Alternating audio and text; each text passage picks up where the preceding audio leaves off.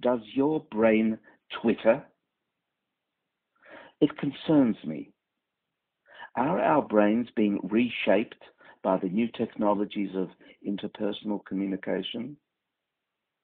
What effect does internet and smartphones have on the nature and quality of relations?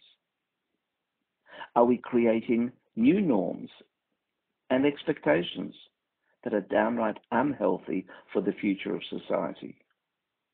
And how do these new technologies reprogram children's minds and their perceptions of reality? I'm in that generation that spans the period of inkwell, pen and nib, and the contemporary clickety-click of keyboards.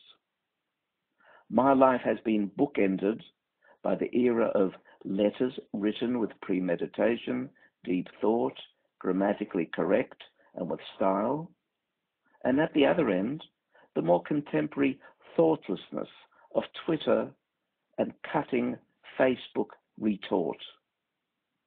I recall a time when local letters would take some days to reach their destination and several more days before a response would be received, allowing for thoughtful communication and nurture of relationships.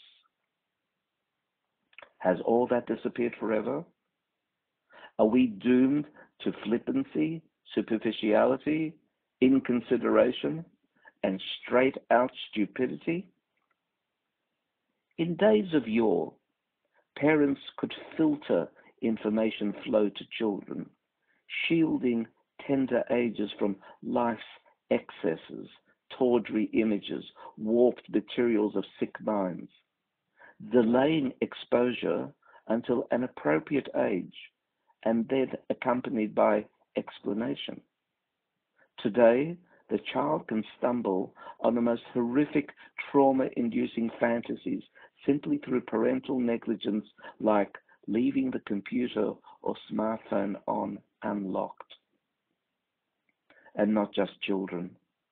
How many families have been broken by pornography addictions, or husbands, wives becoming married to their computers and iPhones, and family life eroded by ubiquitous 512K home office?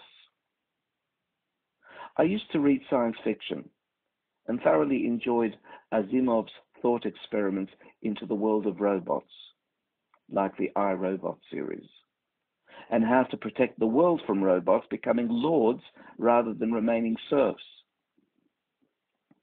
But has a role reversal already taken place in front of our eyes? Our home services, telecommunication, gas, electricity, water, are all linked to these bots that control their flow.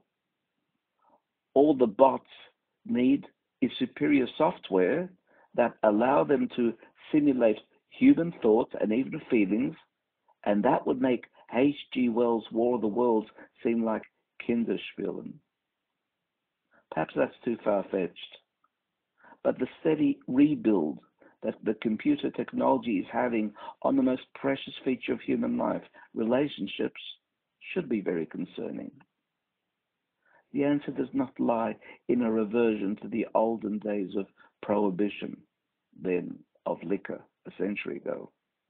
But we do have to grow in wisdom, discipline, and leadership very quickly, or the shape of life on earth could roundly change, not for the better.